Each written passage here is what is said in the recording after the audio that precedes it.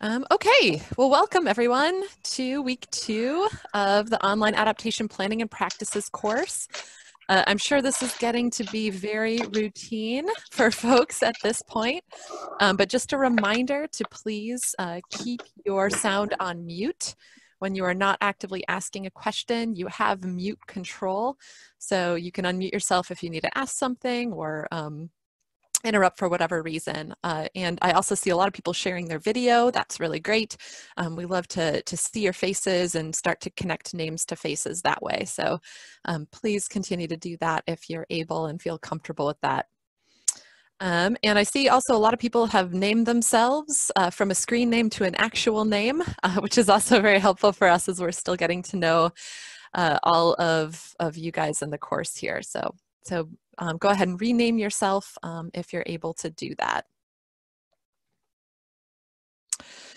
So as Danielle mentioned last week, we have a big group of instructors for this course, and I realized that not everyone has met me yet. And so I want to take a minute or two to introduce myself and then let Leslie introduce herself as well. We're going to be the two folks leading lecture today. So my name's Kristen Schmidt. I'm based out of Duluth, Minnesota. And those of you who are in the Tuesday afternoon discussion group have met me already. I've been working with NIAX for about 10 years now. And my focus is really on helping people with climate adaptation planning outside of kind of our traditional geographical footprint of the Midwest and Northeast. So I work with a lot of partners across the country on adaptation planning. Leslie, you want to introduce yourself too? Sure. So my name's Leslie Brandt. I also been with NIAX about 10 years. I think I started like a month before Kristen, so we basically started right around the same time. I work for the Forest Service and as well as being part of NIAX, and I serve as the Regional Climate Change Coordinator for the Eastern region of the National Forest System. And I focus a lot on working with urban areas on their adaptation planning. So if you're focusing on urban forestry or urban natural areas for your project and have any questions, I'm the person to ask. Great, thanks, Leslie. Today, we're going to focus on just presenting a little bit of summary information about who is in the class and where your projects are located. And then we'll really spend the bulk of today's lecture introducing step 2 of the adaptation workbook and some of the key concepts and questions we want to be thinking about for filling out that step 2. And of course, we'll talk about assignment and homework for next week. So this is not entirely complete. I was looking through the most recent iteration of all the projects that folks have gotten started and online.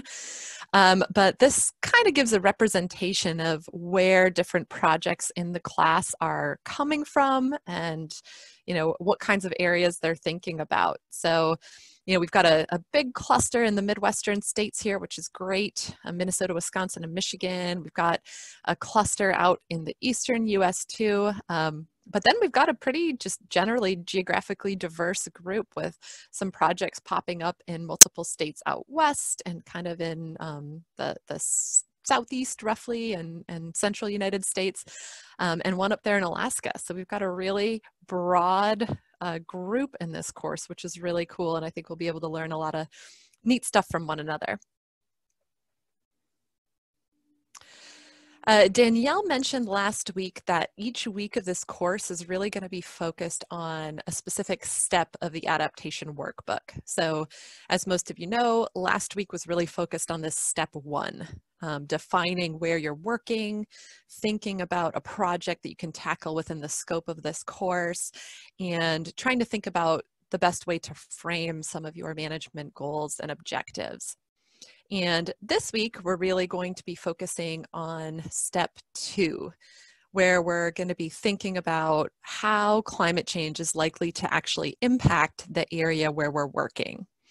And to do that, we're going to be gathering and using as much information as we can find and that is relevant related to vulnerability of the ecosystems that we're working in the areas where we're working. So this is really a step where we like to bring in a lot of outside literature and resources on climate change vulnerability. And a big part of this lecture will be pointing you towards those types of resources and things that might help you with this step. I will also mention that this is going to be one of our longer lectures. Most of them will run well under an hour, and this one, just because there is so much great vulnerability information out there, might run pretty much up to the hour, but we'll try and keep it all fairly efficient for you. A big part of the challenge in this step, and the challenge to being a land manager in general, thinking about climate change, is this difficulty of translating broad regional vulnerability assessments and climate change information down to the project level scale. So this is a difficult thing, and it's where a lot of people get stuck. And so a big part of this step is really focused on how do we take that regional climate change impact information and how do you guys use your expertise and your knowledge of the area to think about how that's going to play out for your project and on your landscape. So some of the key questions we're really asking in this step is, how might your area be uniquely affected by climate change and subsequent impacts? How might it look different from what you're expecting in the rest of the region?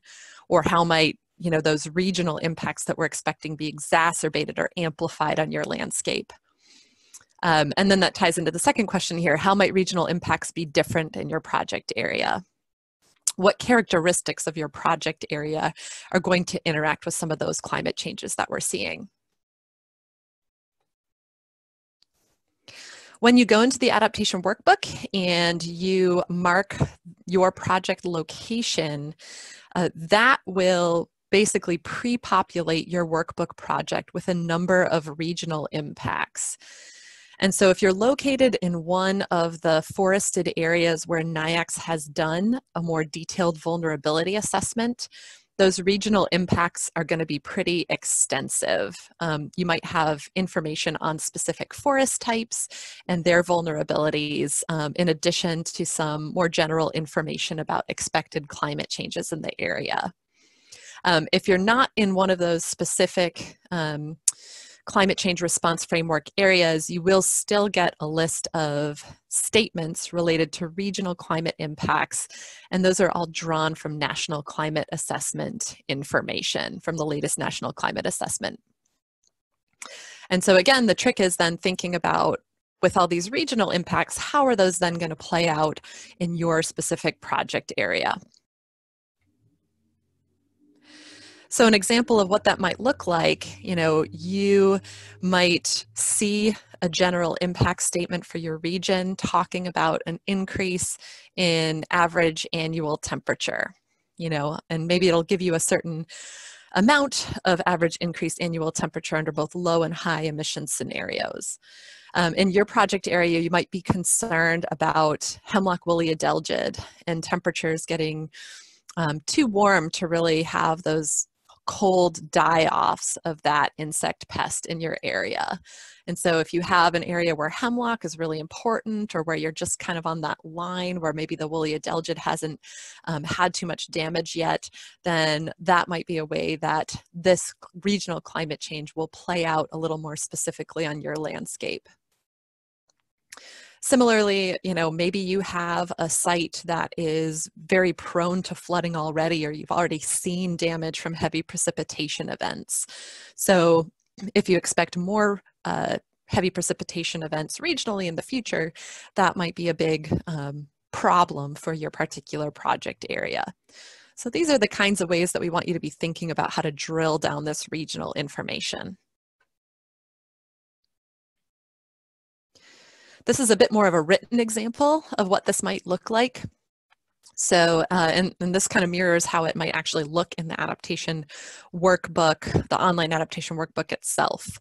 So, you know, for example, if you have a regional statement that you expect more extreme precipitation events, you might enter in information specific to your property or your project area. So for example, if you already have an area of your property that's vulnerable to flooding and ponding because of the slope or soil type, then that's something that you would want to indicate here in this adaptation workbook. Similarly, maybe in your area, you are worried about an increased potential for summer drought because you already have areas that are prone to growing season moisture stress. So these are the types of things we're going to try to shake out in this step. So a big part of what we're hoping you'll do this week is kind of start with assembling and understanding some of the regional information that is out there for your particular area. We have a couple of resources that are listed in the Getting Started guide, both reading and videos, depending on what sort of format you might prefer. So particularly, again, for those of you who are in the Midwest and Northeast, we have some specific forest-related resources. But for those of you who aren't in one of these footprint areas, please reach out to your discussion leader and we'll do our best to get you more granular information about your particular region or ecosystem that you're working in. And we'll talk a little bit more about some of these information sources. This week is also a really great time to start assembling information about your project area that might be helpful for thinking about climate challenges to your area. So things like maps or tree species lists or you know, flood information are all the types of things that might come in handy when you're really diving into this step. Okay, Leslie, I'm going to stop sharing and turn it over to you.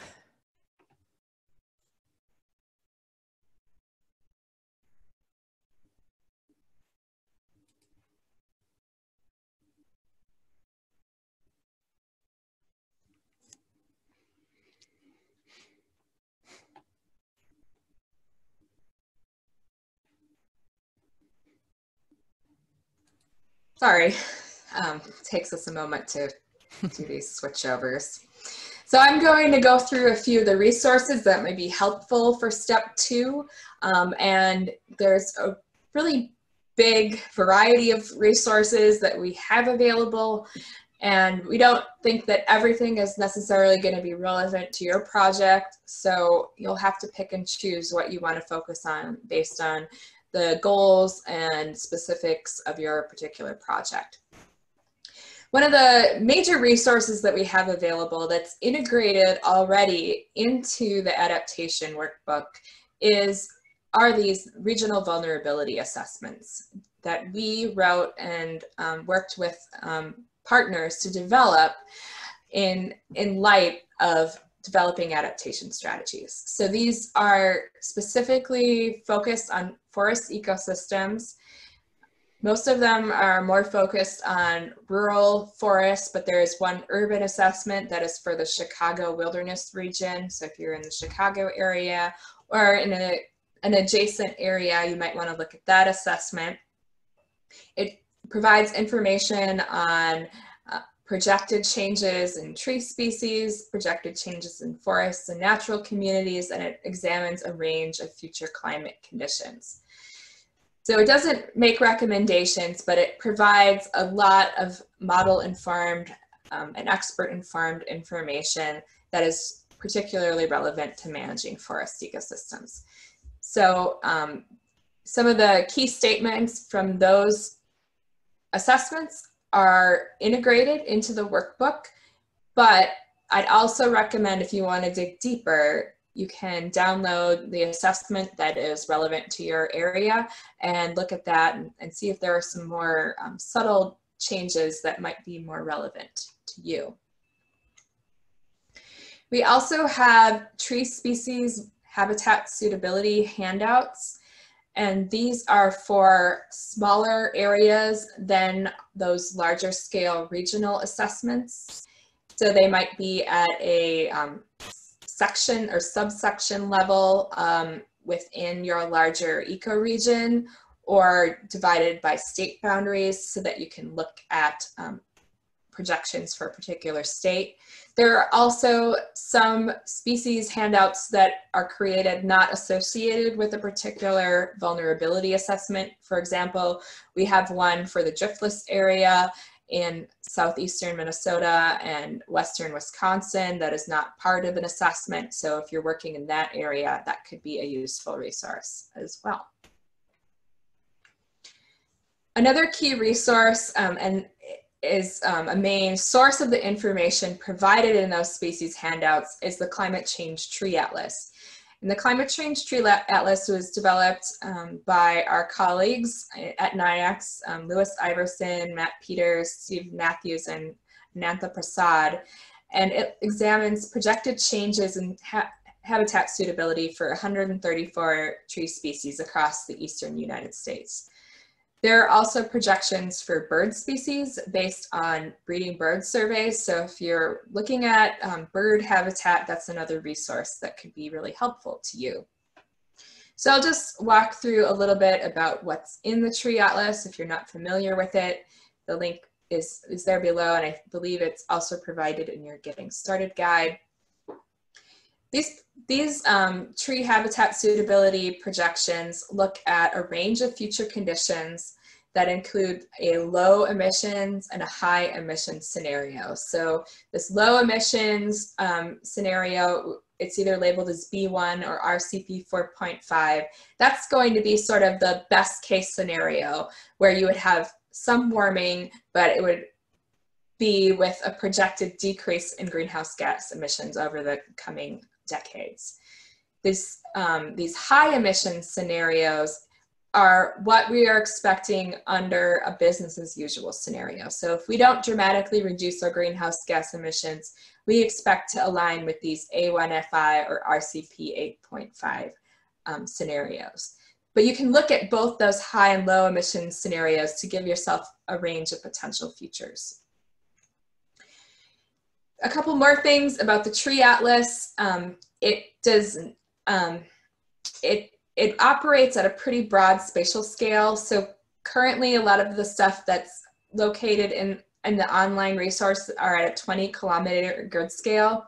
There are some finer grid scale projections that are starting to become available, but still, the goal is not to look at a particular pixel in space, but use these as a regional indication of changes in suitable habitat.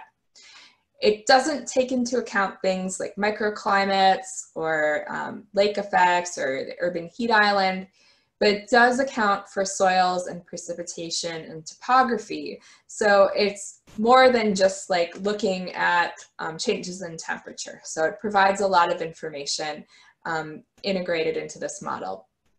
It is based on forest inventory and analysis data.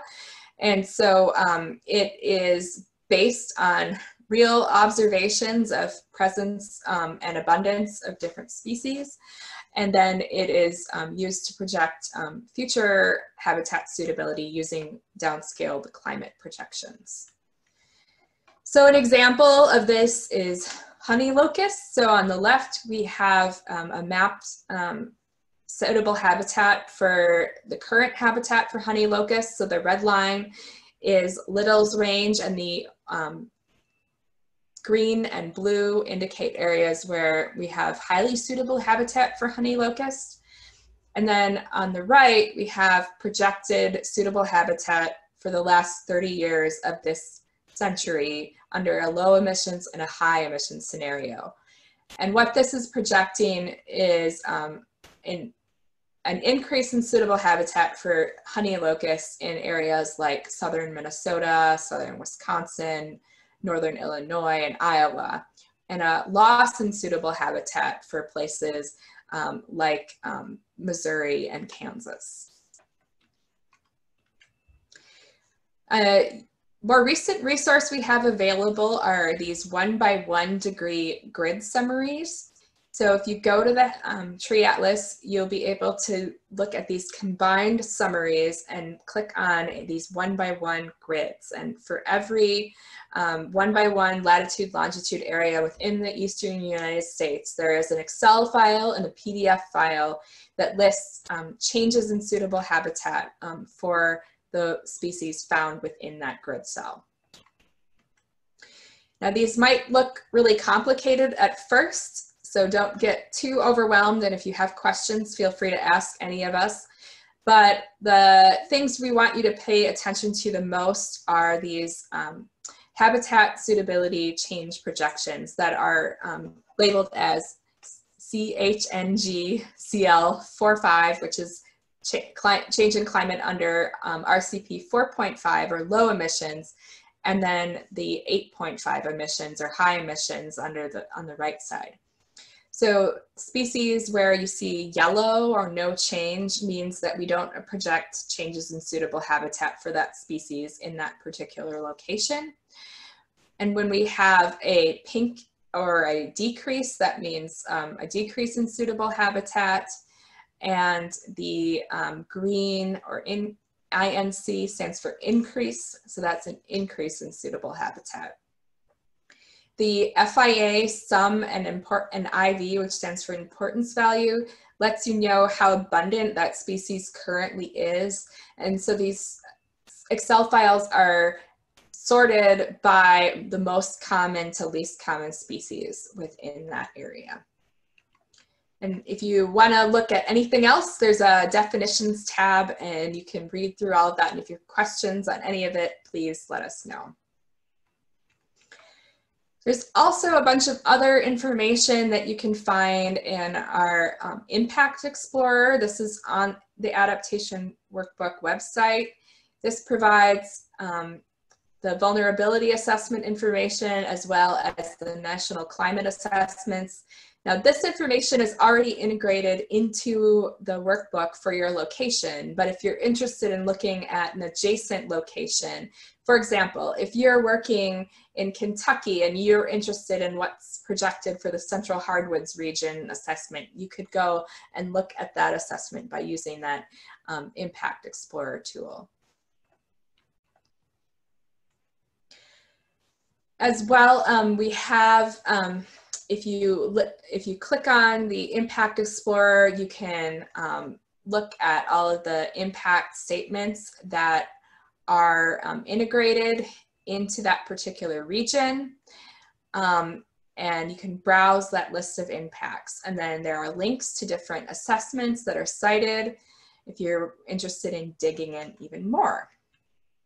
So I'll turn it over to Kristen now, who's going to talk about a few more resources.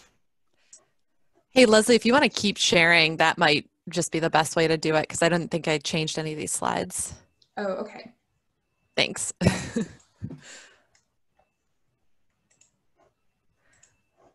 So in case your head isn't already spinning from the resources that we've run through, we want to talk about a few more things that you might want to look at to get a sense of some of those regional or resource-specific climate change impacts and vulnerabilities.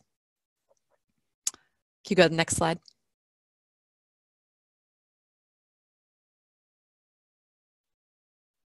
All right, there we go.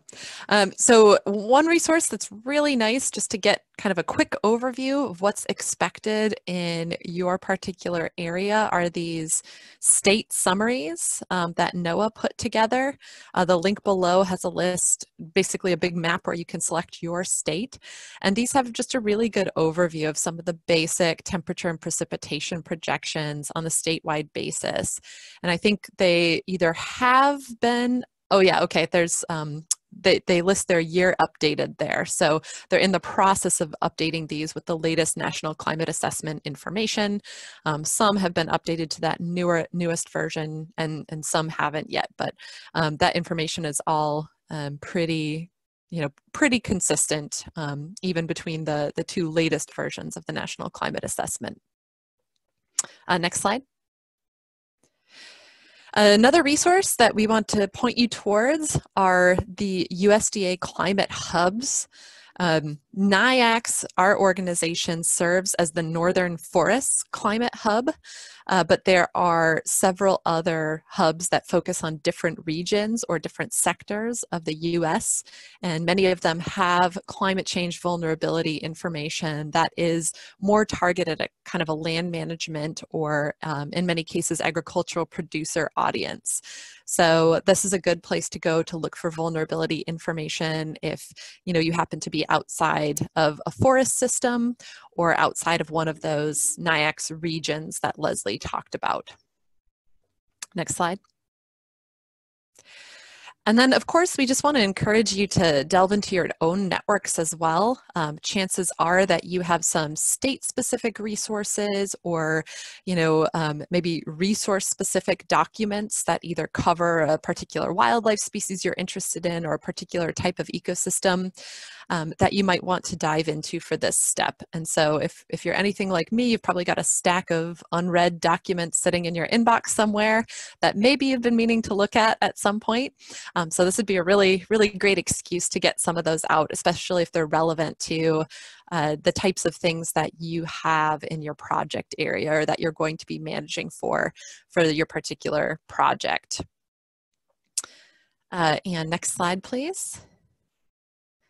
Next, we just want to, I think there might be an animation in this one, Leslie, but we just want to make sure that folks who are kind of at the more geographical fringes of the projects for this particular course, make sure to reach out to us if you want any more specific information about where to find vulnerability information for your region. We realize that you probably have a lot of those resources already, but we can also help point you towards resources if you like. So, for example, out west, we work a lot with the Adaptation partners that have a lot of vulnerability assessments for different national forests and national parks, and in some cases, the regions that surround them in the Western US. California has also got some great state-specific resources on climate change vulnerabilities. So reach out to us and we can help point you in the right direction for some of those if you're wondering where to look. Next slide. And then finally, we just want to mention that there's a lot of other tools out there in addition to the Atlas that might be relevant to the types of resources that you're thinking about on your landscape. So for example, we know, many of you are interested in forests and forest species, but some of you might be really interested in a particular watershed or water resource that's located on your property. And so there are other tools out there that can give more granular information on what's expected under future climates for streams, for example. And this is just showing two different tools that are relevant to two different parts of the United States. One is the Norwest tool that covers stream temperature projections, kind of in big chunks of the Western United States. And then another one is FishViz that does a similar thing for the Midwest and Northeast. So both of these might be relevant if you're thinking about aquatic species or other types of stream resources on your property.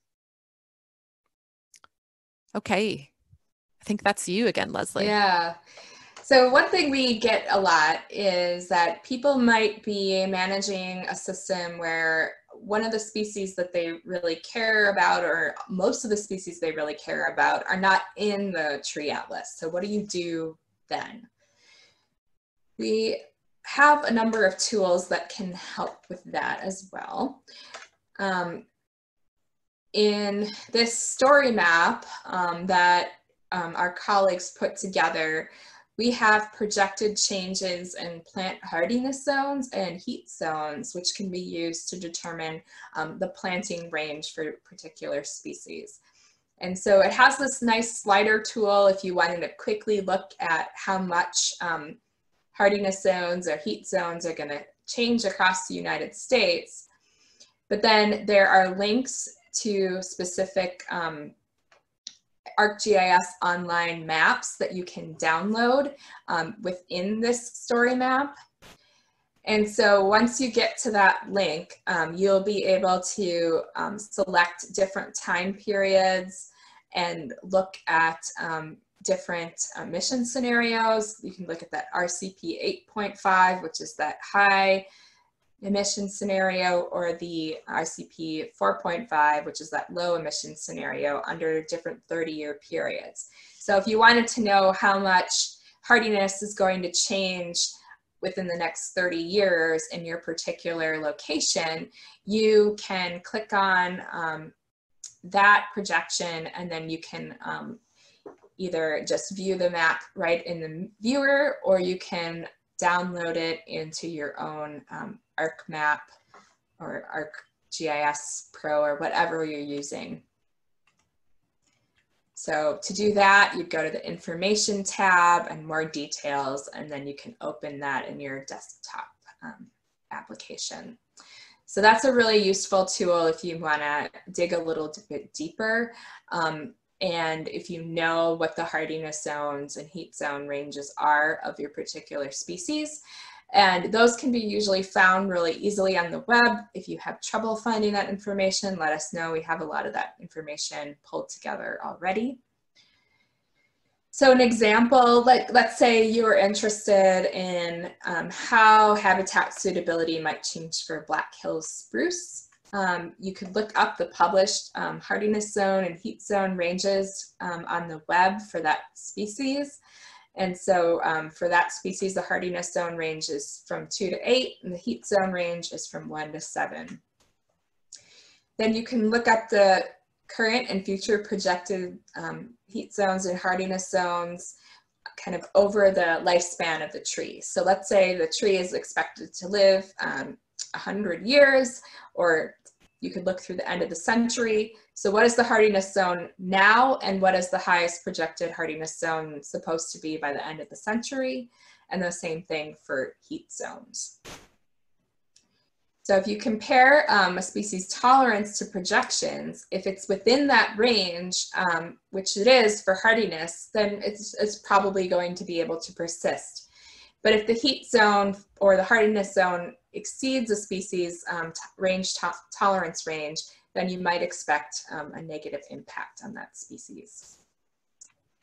You know, we've done a lot of that for you for a lot of urban areas across the Midwest and Northeast, and that is available on our Forest Adaptation website.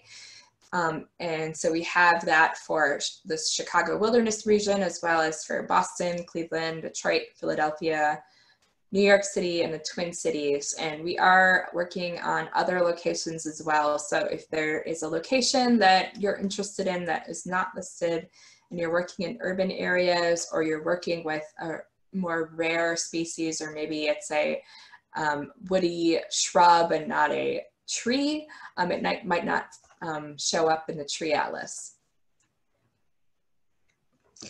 So one tip when you're going through this whole impact assessment is focus on the impacts to your location. Don't think about your management just yet.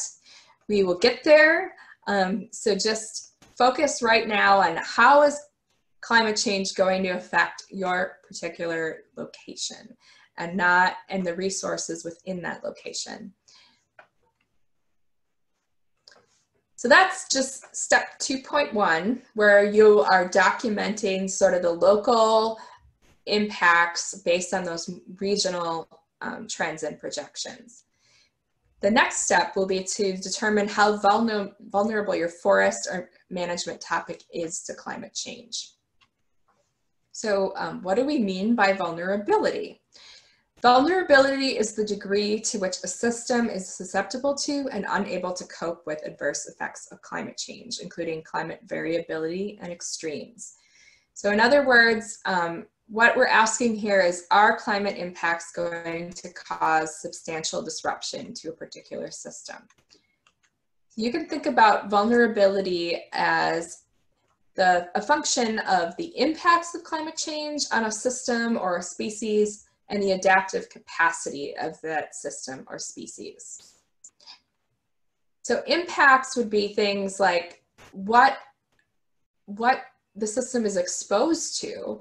So what changes in temperature, rainfall, or other stressors might that system be exposed to, and then how sensitive is that system to those changes.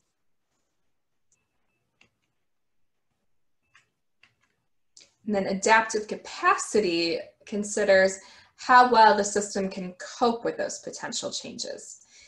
Basically, you can sort of think of it as the resilience of that system, assuming no change in management intervention. So an example would be a forest containing a variety of northern species might have a greater capacity to adapt to warming than a forest containing one northern species. So more diversity might increase your adaptive capacity. We also want to consider adaptive capacity of individual species, and that is incorporated into the tree atlas as well as into the urban vulnerability scores that we've developed. So our colleague Steve Matthews and his team have developed this scoring system that looks at a species' ability to withstand different disturbances as well as to tolerate a wide range of conditions. And these are considered to be their adaptability. So a species that has very negative impacts of climate change but has high adaptive capacity because it's able to tolerate a wide range of conditions might be able to persist on the landscape even though its overall habitat suitability might decline.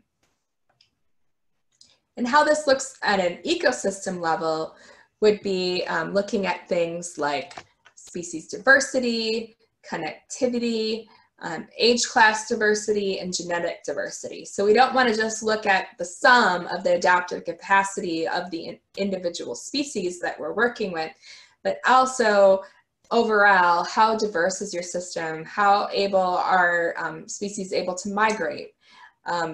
How much structural diversity do they have? How much genetic diversity would enable them to overcome a pest or pathogen should it come through? Hydrological features can also be important components of adaptive capacity. So things like thinking about whether your system is precipitation versus groundwater driven, or the buffering capacity. What are the soils and the slope and topography and wetlands, and do you have floodplains that could absorb some changes and big changes in precipitation, for example? In this illustration on the bottom, we have kind of a high adaptive capacity system on the left, where the system is able to store a lot of rainfall for future conditions. You have reduced runoff and more infiltration. And on the right, you have a lot of impervious surfaces, which lead to more runoff and less infiltration. So you have less adaptive capacity to store that water for later use. So that's one way of considering adaptive capacity. Your location in your watershed could also affect your adaptive capacity. And then also thinking about what's connected to you upstream. If you have a bunch of agricultural fields versus a highly diverse forest, that's going to affect your adaptive capacity as well. And then finally, if you're working in a human ecological system, for example, in an urban area or in a very culturally important forest, you might also need to consider the organizational, economic, and social capacity of your system. So for example, what plans or policies do you have that might enable you to adjust your management given climate change? What staffing capacity do you have? What economic capacity do you have, either in the bank now or your ability to get funding? And then what community support, what networks of people and volunteer base do you have that might enable you to adapt to future conditions? So this might not be something that if you're undertaking a traditional forestry project in a very rural area where it has one landowner, some of this might not apply as much. But in other cases where you're working collaboratively or working where people are a big component of your decision-making process, those aspects of adaptive capacity can be really huge. So integrating those impacts and adaptive capacity gets to determining your vulnerability. So in the adaptation workbook, you can choose your own adventure on determining your vulnerability. If you are working in a ecosystem type that was preloaded because it was part of a vulnerability assessment, it will have the vulnerability determination that was published in the assessment, but you could still change that if your system might be more or less vulnerable than that system type as a whole. Or if you're working in a system that you manually added, it's just going to start at the kind of moderate level, and then you can adjust those sliders up and down. So if your vulnerability, if your potential impacts are going to be very supportive to your system, and your adaptive capacity is going to be, let's say, high, that would lead you to a low vulnerability rating, and vice versa. So this, like I said, has already been done for some areas within our footprint, and that is based on an expert panel that we had done for these particular ecoregions.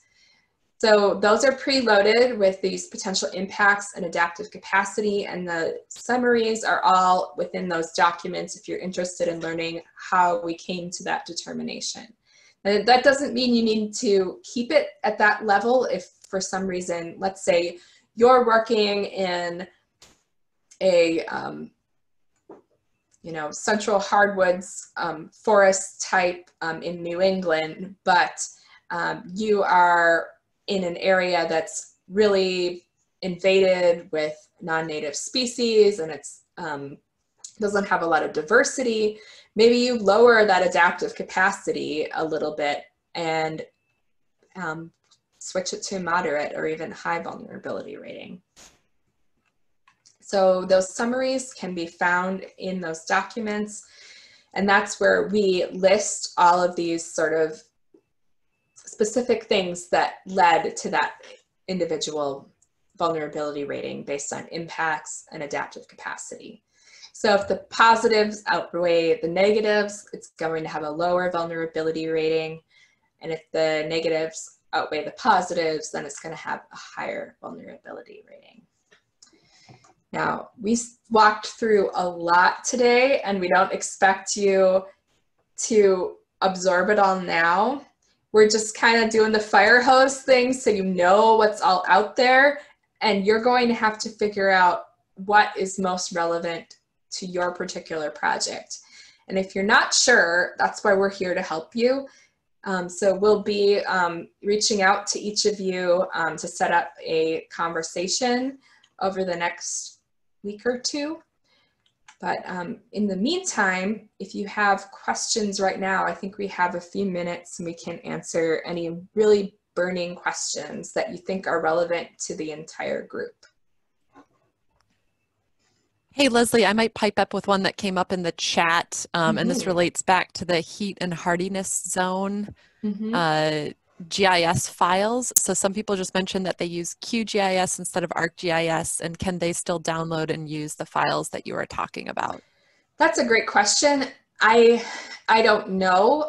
You can use them right on the ArcGIS online platform. So there might be a way to upload them as well. I just don't have that, so I don't know if it works, but I can look into that, or if anybody else wants to try to play around with it that has that software, and let me know, that'd be great. I did chat Danielle on the side, and she thought that the download option should work with whatever program people have. So just downloading the files and using them in the system that you have should work according to her. But again, if you have trouble, let us know. Are there other questions? I may have just gotten, oh, I'm sorry. No, go ahead, Michelle, and then I'll shout out a few that have come in the chat, but you go first. No, I was just, when I was listening, and I may have just gotten it confused in my head for the vulnerability rating. So if it has a high vulnerability rating, that means it's stronger? Like the ecosystem is more likely, or did I get that backwards in my head when I was listening? Yeah, so high vulnerability, like you would think, means that it's more vulnerable. So it's less resilient, it's more susceptible to changes in climate and degradation. Low vulnerability would be those systems that have a lot of adaptive capacity and resilience. The projected changes in climate are expected to support that system into the future. Okay, that's what I assumed, but then when I was listening, I got it. I was like, okay, I must have misheard something. Sorry. I'm sorry if I didn't explain something correctly, but it's possible I got things switched around in my head. And Leslie, we might have a quick what might be related question related to the term high agreement. I can't remember where that was mentioned on the slides, but maybe if you could explain. So there. So if you read the assessments, there are these confidence determinations that are based on evidence and agreement, and I don't think those are integrated into the workbook online, but I think they are useful if you're wanting to understand how the information fed into the overall rating of vulnerability. So this is based on an intergovernmental panel on climate change process for evaluating qualitative information where you don't necessarily have a likelihood. And so if we have a lot of evidence for a determination of vulnerability in one direction or another, and there's a lot of agreement among that evidence. So agreement here means how much agreement is there among the models and the projections for that species, then your confidence is going to be higher. And if your confidence is higher, that means that we know more about the direction that that species or system is going to change. And so for some rare systems, we might not have a lot of information, and so the evidence might be lower. For some systems, we might have a lot of information, but it's conflicting, so the agreement might be lower, even though the evidence is high. But you don't necessarily need to go into all of that if you're not interested in it. But for people that get really nerdy about confidence, that's what it's about.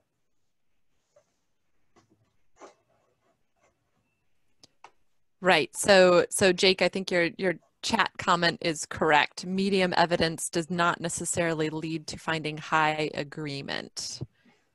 Yeah. But yeah, okay. They're independent of one another. Any other questions? This is Michelle Grisenda. I just put in the chat a question I had, which was my project site has a number of fields and meadows. And I'm wondering if you know of any good resources to sort of look at climate change impacts on those habitat types. Yeah, that's a great question. So there will be some information in the National Climate Assessment if you look at the biodiversity chapters. And then I think it might require going into the primary literature a bit. And for some of those, we just might not have a lot of information. There hasn't been a ton of work looking at projected changes in habitat across a wide range of herbaceous species, just because the data isn't maybe as robust as some of the tree species data to parameterize those models. But you will find some studies for particular species that if there's things that you're interested in. But I can try to help you dig up some literature if that's of interest to you.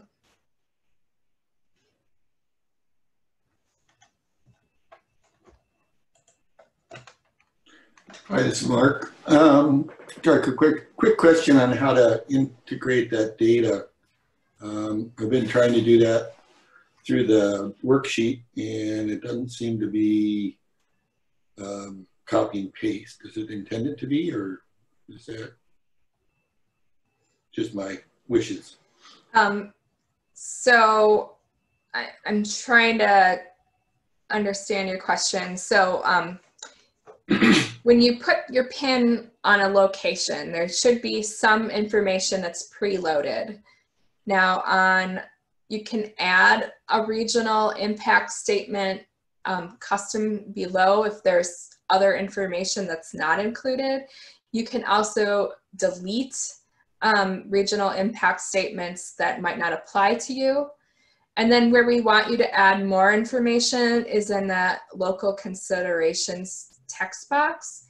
And you should be able to copy and paste. You might have to do a Control-V to paste, depending on how your computer is set up. But you should be able to paste in information from other documents if you need to.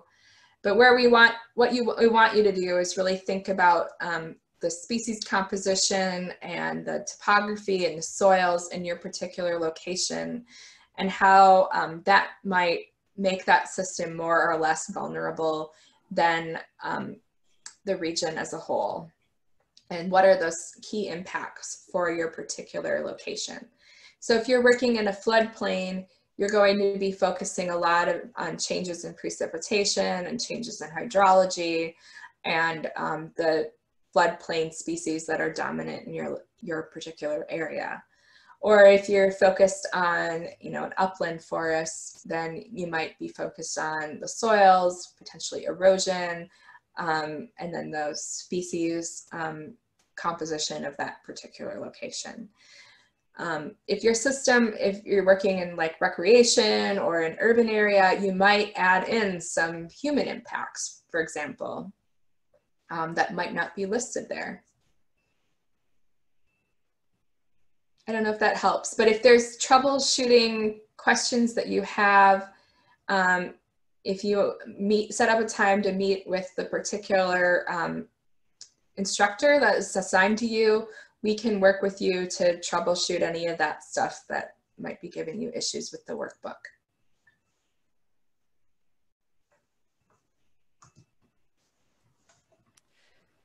Leslie, if we want, maybe we can go through the last couple slides, and then if people have extra questions, they can stick around if you have a few minutes after this. I do. Okay.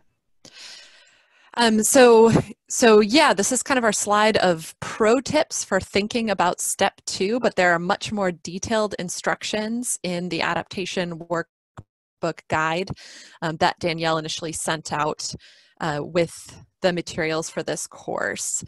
But just a few things to keep in mind. First, this is the step that tends to be probably most onerous and long. So don't worry, it will get better after step 2. There's a lot of information to take into account in this one, and some people I think are a little bit like ready to throw up their hands when they see all the information that's in the workbook, but that's a big part of the reason that we're scheduling calls with your project contact over the next few weeks, is to check in and make sure everyone's troubleshooting that without any issues. So don't get discouraged just because this step looks lengthy. It is one of the more burly steps that you'll have to deal with. As Leslie mentioned, there should be a list of pre-populated regional climate impact statements depending on where you dropped your pin. And so you can remove any of those that might not apply to your project location or that you don't really feel the need to elaborate on based on your project area. You just use the X and kind of close those out. You don't need to deal with them anymore. With the remaining climate impact statements, that's where you'll want to get specific, as Leslie was saying, and describe how those might affect your particular property or how they might look different on your particular property. And then there is an option to add in your own custom impact, maybe recreation or human-caused impacts like Leslie was saying, or something that's not included in those pre-populated statements. And then many of the vulnerability determinations for specific forest types will be preloaded, but all of those are adjustable based on what you decide about your particular project area. So, you know, if your bottomland hardwood system you think is less vulnerable than what we rated it in that broader climate assessment, that's just fine. You can make that decision in this step. So again, look at that adaptation workbook cookbook tutorial PDF for much more detailed instructions on all of this. And there are recorded tutorials embedded within the adaptation workbook if you get stuck on a specific aspect of a step. Is there one more slide, Leslie? Oh yeah, okay. So assignment for next time, by Monday of next week, we're hoping that everyone gets a chance to look through some of the information on regional vulnerability for your particular area at whatever scale you feel is most relevant to you. Of course, contact us if you need more regionally specific information, particularly if you are outside of one of those regions that's covered in the Getting Started guide. In the Getting Started guide, there are links to video presentations on climate change and forest impacts for a lot of those Midwestern and Northeastern regions. So you'll be able to find those in there. Do your best at completing step 2 and completing the homework section following step 2. And, you know, again, this is all self-paced, but just to kind of keep on track and on target, hopefully everyone will at least make a big dent in this step by next Monday.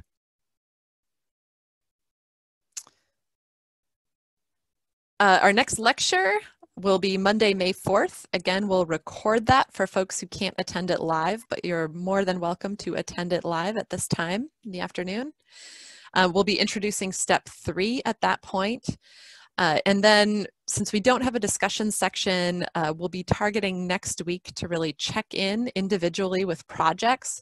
So one of us will be contacting you to try and set up a time to talk. If you don't feel like you need time to talk on the phone, we can set up an email conversation or start an email conversation as well.